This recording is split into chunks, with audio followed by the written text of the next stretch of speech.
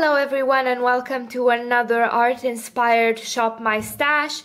If you're new here, this is a fairly new series that I'm doing on my channel where I take a painting and I try to do a look either based on the painting itself, so the color, composition, effects, or what the ladies or gents or whatever it is in the painting seem to be wearing on their face. My muse today is the lovely Madame X by John Singer Sargent, a quite controversial painting at the time, and not for the reasons you would think. But we won't get into detail right now with the painting. We'll talk about that while creating the look. So with this painting, I kind of want to mimic the look that she has going on here. The woman that the portrait is based on was said to be an incredibly unconventional beauty with a great complexion, or the illusion of a great complexion. So we're going to start with the CoverFX blurring primer. I've kind of neglected this in favor of the Urban Decay optical illusion, so I want to use this up a bit more. For foundation, I am choosing the Wet n Wild stick foundation, and this is in Shell Ivory. For powder, I'm going to use one that I've neglected since last year. This is the Essence Matifying Compact Powder. And I used to use this a lot when I went to the gym. I kind of took a break due to health issues and I've not used it in a while. But it's a very nice mattifying, brightening sort of powder, so I really want to revisit it.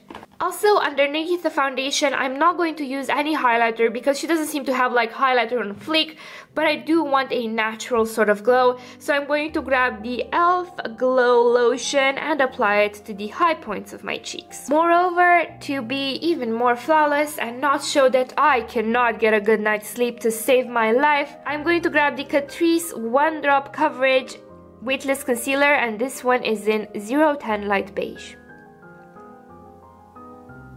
I'll also want to carve out a bit of my jawline and my cheekbones, so I'm going to use the Revolution Renaissance Glow Duo.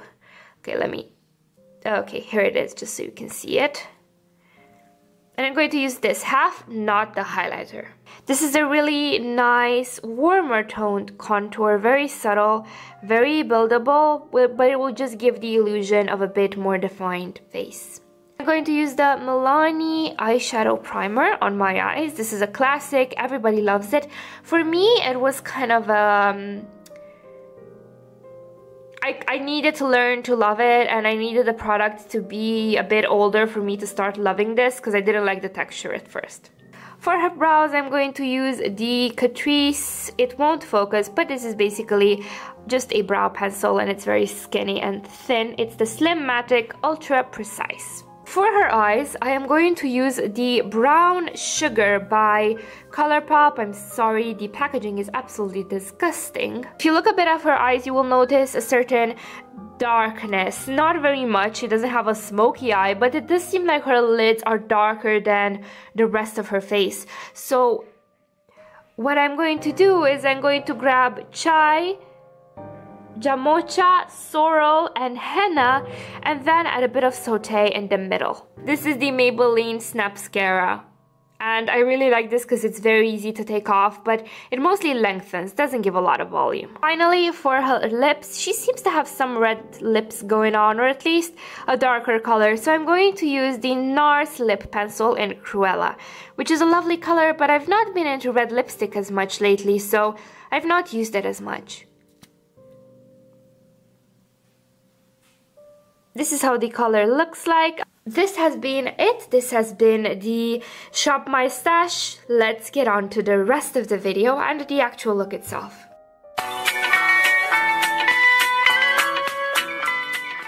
Hi everyone! Welcome to another art-inspired Shop My Stash.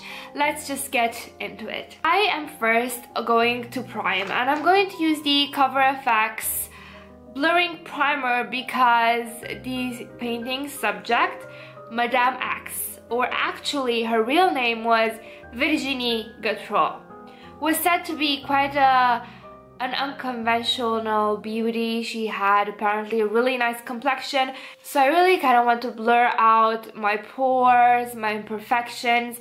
I fear I won't be able to really do her skin justice because mine is currently disrespecting me. I'm in that wonderful time of the month where I just kind of want to tie my ovaries in a sailor's knot and just be done with it. Throw my uterus out the window if possible, but tell you a bit of the subject of the painting first. Virginie Gautreau was the Paris Hilton of the 18th century, I think, because she was said to be a socialite, so a professional beauty they used to call her. So someone who was incredibly beautiful, incredibly entertaining. I'm going to grab the e.l.f. Glow Lotion, and that was able to basically make herself well liked just by presence alone. And well, at the time as a woman, what option did you really have? You either perished in obscurity as someone's housewife delegated to popping out children, or you could be a professional beauty and be involved in numerous scandals just as Virginie was. I applied the primer just on the top parts of my face. I don't think the painting has like highlighter on fleek, but I still want a bit of glow. Next I'm going to color correct because I have some zits, so we need to fix that. Of course, half of the population was enamored with Mrs. Gautreau, starting with her husband, of course, and ending with the rest of the men in her circle. She was rumored to have had quite a bit of infidelity going on, which, you know, it happened in Victoria times. Apparently everybody was sleeping with everybody else. And the painter, John Singer Sargent, was absolutely fascinated with her, just like the rest of the men in her circle. I'm going to continue with the Milani eyeshadow primer. He decided to paint her, although she wasn't a very docile subject. He often complained about her aloofness and her laziness, her fitfulness, like she wouldn't really sit still, she would get bored during sessions, she would find previous arrangements, other commitments. He had a couple of sketches that never got anywhere because basically she had no patience to sit to have her portrait taken. I'm going to continue with the Wet n Wild stick foundation. This is new actually. I don't know how long lasting it is. I've just used it to film a couple of times, but so far I really enjoy the finish of it.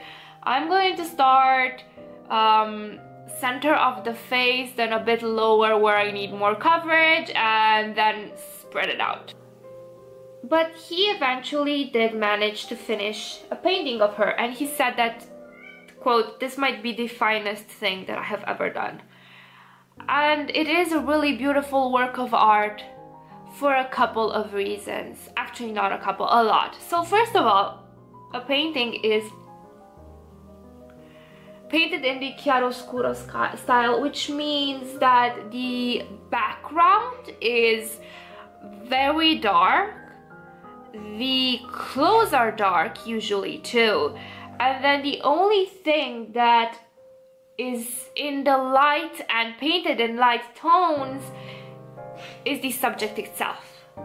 Their skin, their features, maybe an article of clothing that the painter really wanted to showcase. I'm going to take a damp beauty sponge and just pat it all over my face just to make sure that the product sunk in really good. I'm not really loving this Wet n Wild foundation brush. I think I need to try another. Anyway, so the style of painting is exquisite, and of course the skill is very a high level of painting skill. Like, there is just a seamlessness in the blending of the brush strokes. Her skin is beautifully painted, just so pale and luminous without looking ghastly. And then there's also the pose, which was quite unconventional at the time. So she is facing the viewer with her body, which is in a quite suggestive pose, suggestive for the time. For us, it's like not even PG for 13, it's like G rated. And then her head is in a profile.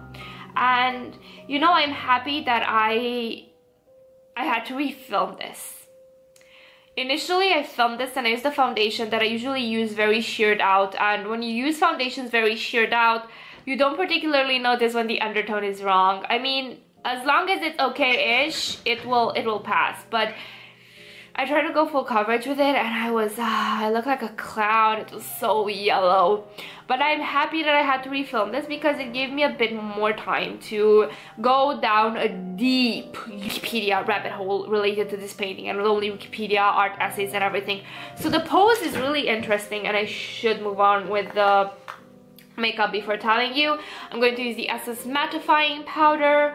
I'm going to grab a powder brush and just buff it into the skin in circular motions.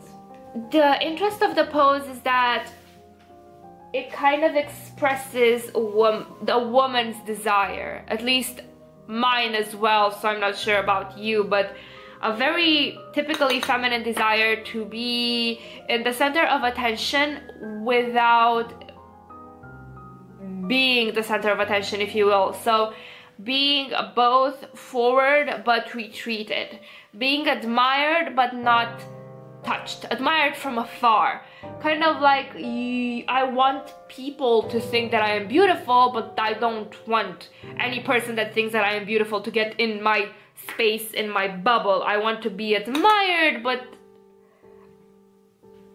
I don't want that admiration to touch me more than the abstract knowledge that I am admired. That is expressed by the front-facing sensual body and the profile, which she's not looking you in the eye, she's not inviting you in, she's just existing.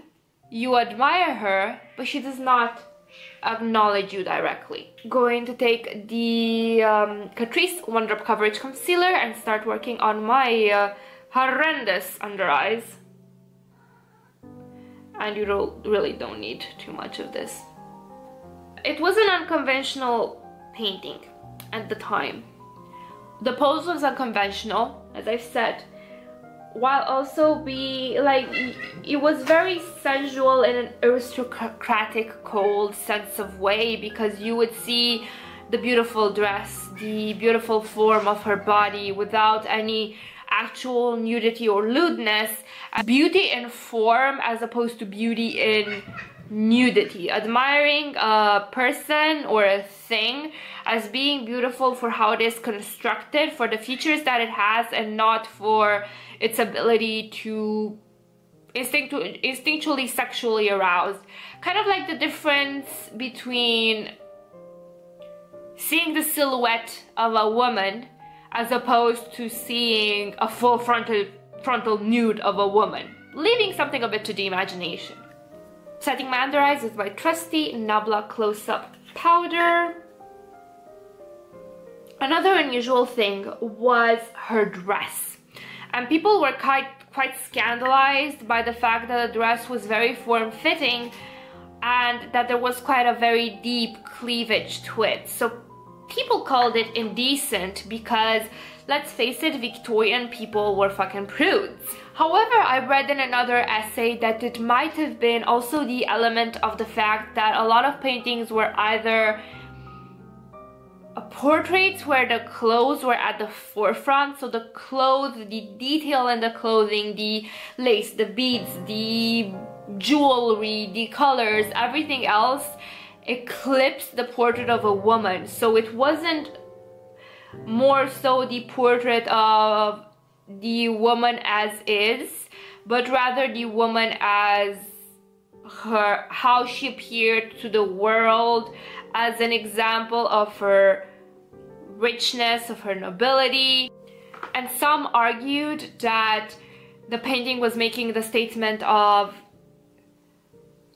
Mrs. Virginie Gautreau is beautiful as she is without any decorations and accoutrements, versus the many other women that had to be painted with a lot of things to detract from their plain appearance. Going to take the contour part in the Makeup Revolution Bronze Duo. Of course, this could be used as bronzer, but she's not seeing a lot of sun, so we're just going into the hollows of the cheeks with it.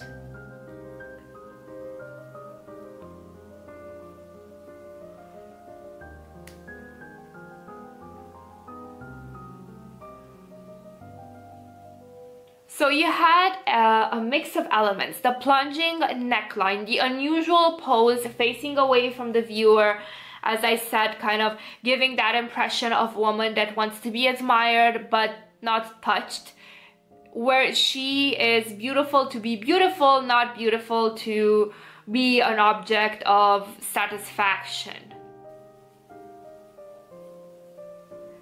The painting caused quite a scandal when it was exposed at the Paris Salon. For those reasons, and for the fact that, as I said, it didn't really quite fit with the style at the time, and at the time art schools and art expositions were quite elitist. So if you didn't follow their rules, their canons, then you were fucked, basically. Going to take the brown sugar palette, and I'm going to first apply chai, then jamocha, then sorrel and henna, all in order from light to dark, or as a wash all over the lid. And the darker they get, the less they will cover. So chai would cover all of this portion entirely, jamocha the entire lid, and then the others just lower surface, because I want to mimic that sheen of darkness that she has. So unfortunately, despite John Singer Sargent's hopes that that painting would basically be his shot to fame, it kind of brought him a lot of misery and shame to both him and Madame Gatreau. So he kind of retreated out of the Paris art life for a while, and then found more success when he moved away from France. And Madame Gatreau, of course, like any socialite, survived all scandals and returned to be painted again by more people. Another interesting fact is that the dress wasn't originally painted like you see it there. It had a strap that almost fell over, so a strap that was kind of to her shoulder, and somebody said that with a little effort the lady would be free, which is quite a contrast, as I said, to that cold, aloof pose. Singer Sargent wanted to avoid more scandals. He repainted it and he put the strap on her shoulder.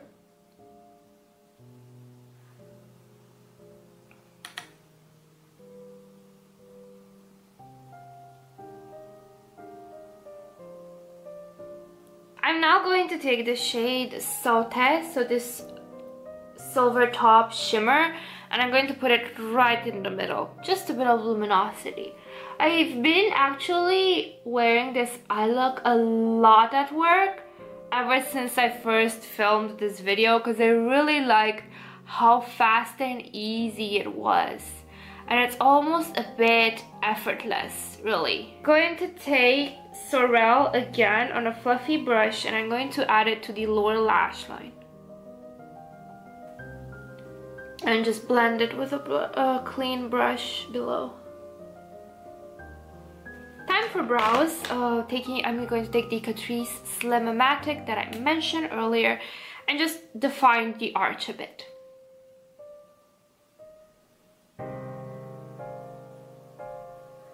It's a really nice ashy brown shade, so it's not too warm. I'm adding a bit of the Snapscara, but just on the bottom lashes. I don't want that doll eye effect. I just want something a bit more feline, more understated as a shape.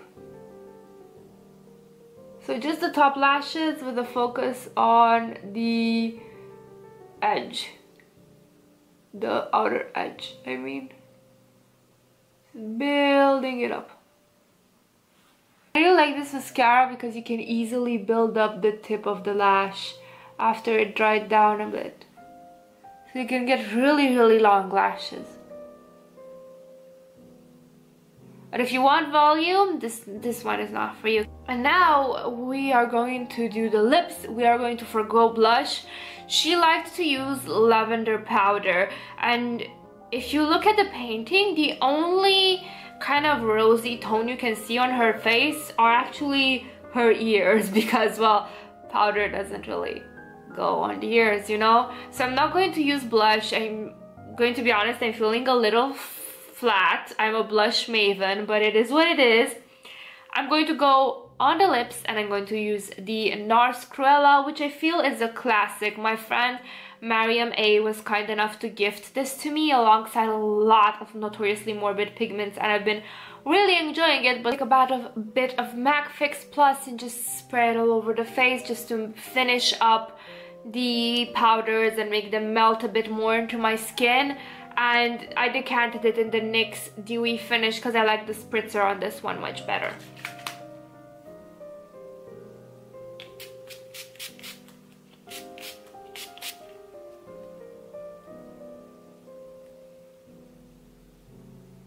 I feel that the Wet n Wild stick foundation, it just looks beautiful on my cheeks, chin area, mouth area, but on my nose it feels that it has kind of like shown every little strand of hair and pore, which I don't appreciate. So next time I use that, I'll just have to avoid that area and use concealer or something else. Yeah, this is the final look. I hope you guys enjoyed this video. If you've got any painting suggestions, let me know. Thank you guys so much for watching. You go ahead, have a wonderful evening, morning, second breakfast, whatever it is. Bye.